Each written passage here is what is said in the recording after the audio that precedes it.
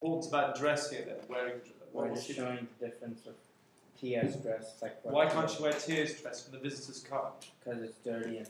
Right, it's dirty. It's a servant's dress. She's not a servant, Antoinette. She's supposed to be a better off person. She's a landed person. They've got land. She doesn't wear a servant's dress and mocked even more. So dress can show status, I suppose. The fact her mother doesn't know she's got another dress. What does that tell us? Her mother doesn't even know how many dresses she's got. Her mother doesn't know her own status. What analogies can we draw from that? Sorry? Not caring. A mother doesn't care. Doesn't know what if you draw the analogy of the status, a mother doesn't know what. No, a mother's ashamed of her status.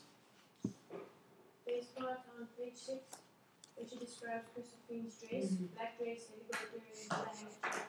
It shows pride of her, because no other people will wear black inside her head. Right.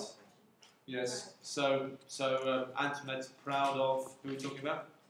Christophine. Yes. This kind of mother figure of her.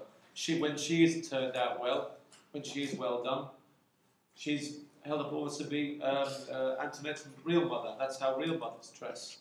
And she wears these kind of clothes that no other African wears, we're told.